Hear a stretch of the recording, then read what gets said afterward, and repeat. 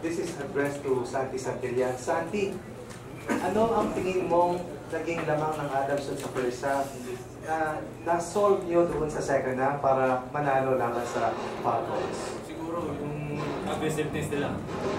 Siguro yung aggressiveness nila. Kaya yung una namin parang nag-slow kami. Nag-record yung mga plays namin. Tsaka nakabawi din kami sa second half. Yung mga pinapagawa namin ni Coach, nagawa namin. Thank you, Santi. Coach Alden, ano ang tingin mo naging solusyon nyo dahil ang bigat ng 3-point shooting ng Lasal sa first 2 quarters at paano nyo nagawa na makuha and dominate yung 4th quarter to overturn a 15-point deficit sa 3rd quarter? All game long, we found it very, very hard to break their camouflage. And they're denying the faint field goals.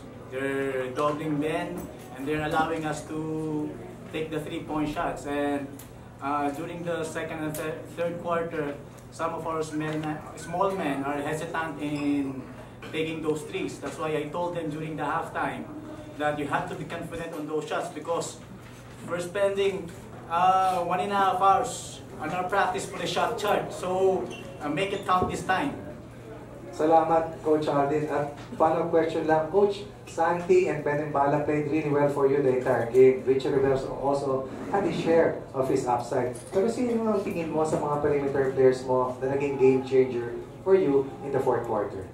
Actually, it was not a perimeter player. It was Abu Tratter. Cebu.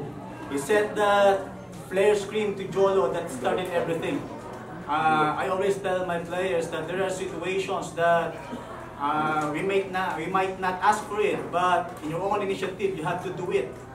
If you really want to win, you have to do things that are not asked of you. I like that answer, Coach, simply because that is not a part of the stat chart, but coaches always see the little things. Thank you, Coach Alden. This time, this question is addressed to Ben Mbala kasama Eric. Ben, you've been a dominant force all season long. The drive to repeat is very strong for Lasal. First team to the finals, you've been at the end the last time around. What's going on through your mind right now after defeating a very tough fighting team, the Adamson Falcons? I feel like we just have to stay focused on whatever we have to do during games. You know, we have practices and we have game plans, and as much as possible, we just want to do whatever is asked from us. And coaches out there to lead us and to prepare us for the upcoming game. That's what we're trying to do, stay focused and practice hard. Thank you, Ben. Job well done. I pass it on to Eric for his questions. Mayang gabi, Santi, Santillan. Congratulations, job well done. 15 points for you, 8 rebounds, 71% shooting from the field. Ito yung first Final Four appearance mo. What was going through your mind, especially when you knocked your first 2 shots in the first quarter? Well, hindi ko naman iniisip yung Final Four eh. One game at a time lang ako eh. Tsaka focus lang talaga ako sa depensa. Aggressiveness lang talaga ako. Yung mga pinapagawa ni Coach, gagawin ko talaga. Asunurin. Yeah. Ben, good evening. Now, what was key for you, especially when you were seeing double, triple teams all throughout the game from Adamson's defense? Actually, we've been having drills, me getting double or triple team, and we always find a way to look for the open guy, and that's what I've been trying to do because I was expecting them not to give me the easy one-on-one play, and throughout the game, that's what I was trying to do, involve my teammates into every play. All right, thank you very much, Ben. What are the plans for Lasal, Coach Alden, in the next few days as you prepare for another final stint versus either Ateneo or AdU? We're going back to basics. Hindi pa namin alam kung sinong kalaban. So, kung wala pang kalaban, practicein muna namin kung ano yung mga usual namin na ginagawa. Pero kung meron ng kalaban, on Monday, we start preparing for kung sino man. Coach Alden, noong first round, high scoring kayo, high scoring din ang kalaban nyo. Anong tingin mong nagbago na critical for Lasal to stay unbeaten in the whole of the second round and take care of the Falcons just in one game? We were focused. What about on defense? Same thing. We just focus on the game plan, especially on defense. Because when we were in the first round, there were lots of distractions, simple schemes on defense. Sometimes we cannot execute. We tend to gamble a lot. And we were very undisciplined when we were in the first round. But it became different from the second round because they just surrendered to the system and overcome the distractions. And talking about distractions, dengue is a distraction. Playing in the national team is distraction. Last question Flu, sa'yo, fever, Coach. those are distractions. Last question, Coach. Ang ganda ng jacket mo eh. Tinanggal mo yan ng game versus Ateneo. Pero ngayon, sinigurado mo, suot mo hanggang dulo. Actually, it's a different jacket. Oh, marami pala yan. Alam ko kung saan mo binili yan, Coach. Thank you, Coach. Thank you, Coach. Congratulations, Coach Aldenayo and the Green Archers 82-75, sweeping Adamson this season and again, making it to the finals. Unang team pa, no?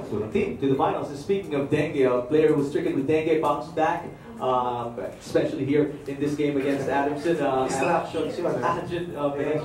National team. Okay, Coach. Good evening. Congratulations for making it to the finals for the second straight year. Anong motivation nyo playing against Adamson na siyempre pangalawang beses yun ng kalaban and they look na maganda yung nilaro nila for this game? Wala namang motivation kundi championship eh. Yun lang. Wala nang kung ano-ano mga hugot-hugot o ano. Championship yung pinag-usapan doon. Next question. Coach, talk about AdU's game in the fourth quarter. During the fourth quarter, I kept on talking to AdU. Kept on saying to him, I need you. Kailangan mo maglaro. Kailangan mo maglaro. Thank God, he responded. Coach, sa yung ano sabi sa defense ni Keith kanina, sinasawa na si Jerry. Well, I told the boys to return the favor because they were doing it on the first quarter. Actually, for the whole first half, they kept on doing it. They kept on bumping us, and the referees are allowing it. So I told the boys, since they're not calling it, so ibato din natin sa kanila. So good thing the referees were consistent. Coach, what did you tell them during the quarter break between the third and fourth quarter? Kasi when they start yun sa fourth. And actually, I asked the boys. I asked the boys during the halftime, are you playing like this because this is not Ateneo? This is more important game than the Ateneo. I asked the boys, and siguro ko natawuan. Kasi we were very sloppy to sa first half. Some of the players were not focused. We gave up 14 turnover points in the first half. We cannot execute our game plan because of those turnovers.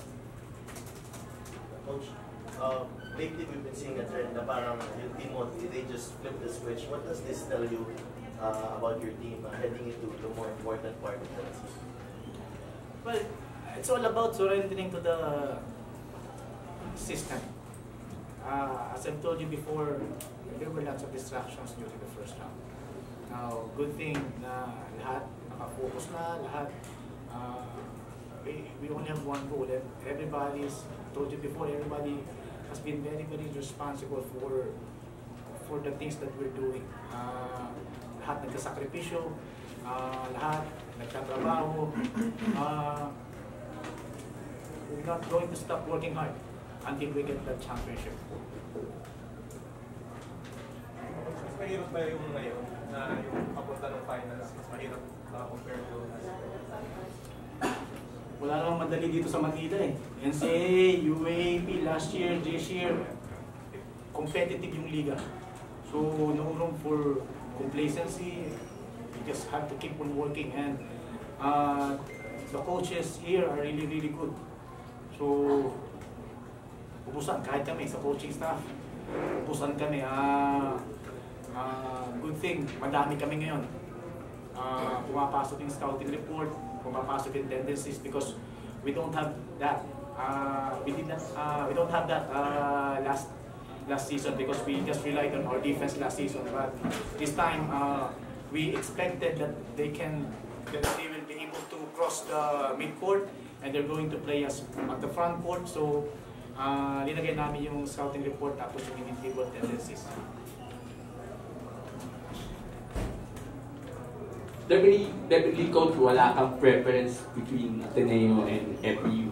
Okay, Whoever's deserving, be careful with what you wish for. Kasi if you pick someone, it adds to the pressure. Because pinili mo, tapos yun ang kalaban mo, right away, hindi pa nag-umpisa yung laro, motivated na yung kalaban mo. So, whoever's deserving, we're going to play against them.